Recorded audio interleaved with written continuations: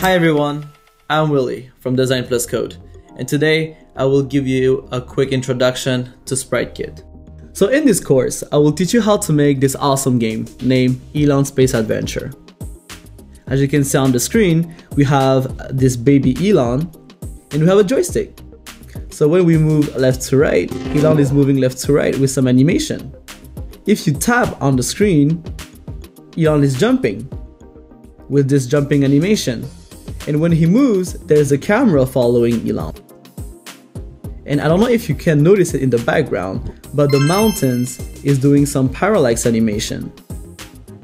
And now in the scene, you see that the gems and the trap are animated. Those are called timeline animation. It is entirely made in the SpriteKit scene without any line of code. At the top left, you see that we have some hearts. Those are Elon's lives. And if we touch a trap, we are losing hearts. Every time Elon moves or do an action, you will hear some sounds effect. In this course, I will teach you all the foundations and all the basic gaming features for you to create your own dream game. So join me on this adventure and let's get started. So first of all, you need to download xcode and the assets folder. Now click on create a new xcode project.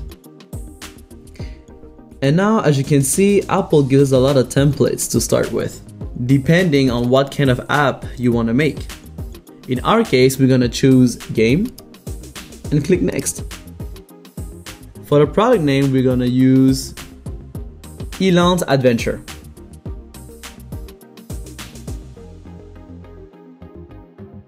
For the organization name, we're going to use your own name.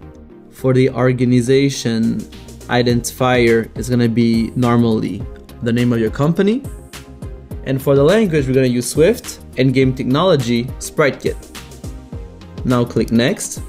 Save it somewhere that will be easy to find for you, such as your desktop or in your document. Click create. And now you have your first project. Now let's run our simulator and see what we have. To run the simulator, you need to click on the play button here, or the shortcut on your keyboard is Command R. So this is the first template that Apple gave us for our SpriteKit game. Now let's get back into our project. So let's set up our first level. First of all, we need some assets. So to import some assets, you need to click on the assets catalog and then open your assets folder, select everything and drag and drop inside. You can close this and we can maximize this. Okay, so here we need to select all our folders. Why? It's because that every asset's name or a number. So we need to provide name spacing. So that way it is going to be easier to do some animations later on. Now click on the game scene.sks, which is the SpriteKit scene. We can close those. So this is going to be the first scene that we're going to see. You can delete the hello label. And in your scene, we can change the name to level 1. We're going to change the size of your scene to 812 and the height to 375 because this is the size of the screen of an iPhone 10. Because of that, we're going to change our simulator device to an iPhone 10. So now here in the media library, we have all our assets. So let's drag and drop the ground. So now let's make it a little bit bigger and let's put our first player, which is the player/0. So now we have a player and the ground. Let's run the game. As you can see, it's not really working because we changed the scene to be in landscape mode. So to apply landscape mode to our simulator, all you need to do is to do command and arrow right. And now you have it. Now we have Elon and we have the ground. But it's not really fun if Elon is not falling on the ground. So let's apply some gravity. Let's get back into our project. So we're going to apply some gravity to our character by giving him a physic definition here. We're gonna choose the body type to be alpha mask because we want our character to be more defined. By giving him a physic definition, it means that we are giving some physic property to our node, which is a player. So we are going to allow him to be affected by gravity, to be able to have collisions, to have frictions, and so on. So for now, we're gonna disable allow rotation. We're gonna keep dynamic and affected by gravity. And since we want our character to collide with the ground, we are going to do the same thing for the ground. We are going to give him a physic body bounding rectangle, but since it is a ground and we don't want it to move or anything, we are going to uncheck dynamic, allow rotation, and affected by gravity. Now let's rerun our game. And now, as you can see, the character is falling on the ground now. Let's finish our first level. So now let's get back into our project. And here in the media library, let's drag and drop the background.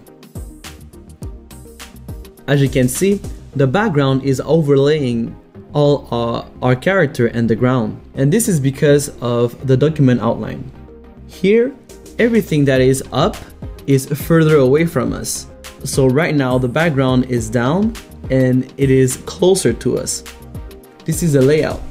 What we need to do is to put the background. So now the layout is better. Let's put the arrow for the joystick, the knob, of course. We're gonna set up the moon. Since the moon is in the back, we're going to put behind. We are going to put some mountains. You can use the arrow on your keyboard to position all the nodes perfectly.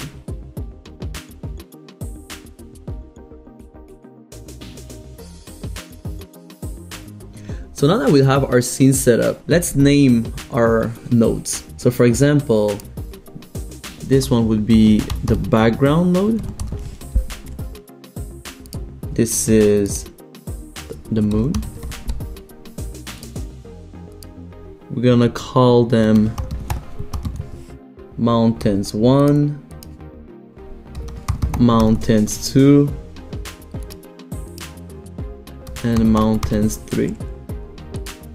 This is the ground. We're gonna name our player, of course. This is the arrow. This is the knob. And we have the stars. We need to create a joystick. And to do so, let's go to the object library. Now we're gonna select an empty node. Let's put it here on the scene. And now we're gonna change the name to joystick. We're gonna keep the position to -300 for the X and -100 for the Y. And we're gonna select the arrow and the knob in the document outline and drag and drop inside the joystick. So now we have a joystick. The arrow and the knob will always be together. We can finally run our game and see what it looks like. But first, we need to change one declaration. So let's enable our project navigator. Let's go to the game view controller. And here, for the view in your sibling order, we're gonna put it to false.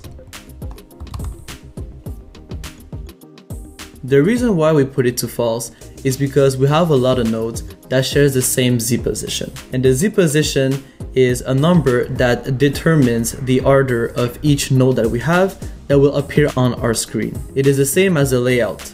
But since all our nodes are sharing the same Z position, we want xcode to render them as it is in our scene. Let's run our simulator.